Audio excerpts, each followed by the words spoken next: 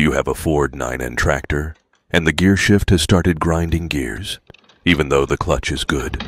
Or it just spins in circles? Or maybe it's completely off and neutral is right next to the steering column, only leaving reverse and third gear available. Here's a quick video of what's causing this, and how to fix it. Lift the rubber shifter boot up. Underneath, you'll find a notch, and the end of a steel shift lever pin. This is the likely source of your problems. Using needle nose pliers, remove the pin and inspect it for wear or damage. As you can see, this pin is severely worn, allowing the shift lever alignment issues, or spin in a circle. You may need to clamp needle nose vice grips to the pin if it's difficult to remove with pliers. Some people on the internet may advise you to drill a hole on the other side of the housing and punching the pin through the notch.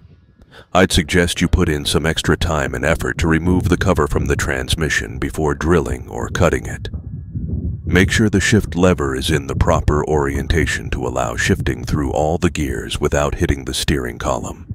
Here is the part number for a new gear shift pin. You'll find several websites to order from online. Insert the pin with the spline side facing away from the shift lever. I'm using a large channel lock plier to press the pin in enough to hold it in place and last through the winter, so I can plow my driveway.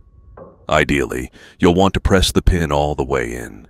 You'll either need to remove the cover on top of the transmission to do this, or add a spacer smaller than the notch between the end of the pin and the tool you're pressing it in with, in my case, large channel locks. I'll want to easily remove it next spring as I disassemble and restore the tractor, so I'm not pressing it all the way in this time.